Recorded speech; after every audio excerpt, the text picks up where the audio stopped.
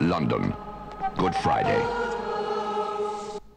Not just any Good Friday, but the long Good Friday. Outside a church? You don't go crucifying people outside a church, not on Good Friday.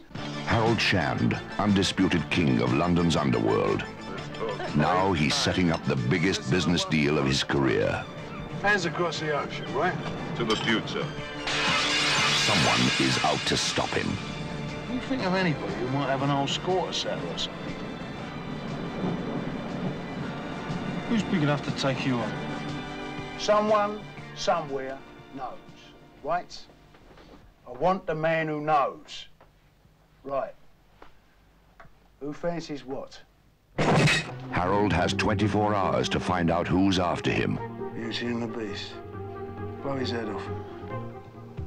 Auto, casino, stabbing, a bar blowing up. What is this, a gang war? No, no question. Harold and I have no doubt that by tomorrow the problem will be settled. Exactly. Walk to the car, Billy, or I'll blow your spine off. It's not a shooter, is it, Harold? Oh, don't be silly, Billy. When I come hunting for you with me fingers. I've treated you lot well, even when you was out of order, right? Well, now there's been an eruption.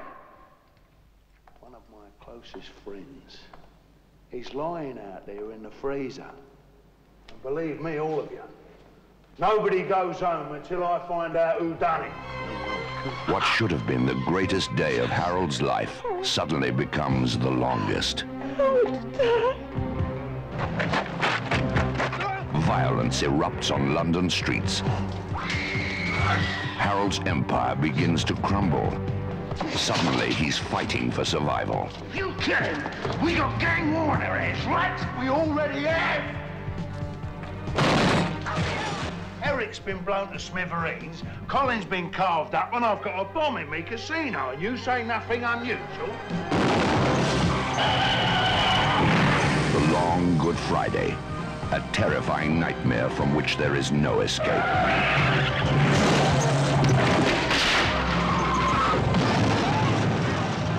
The long Good Friday.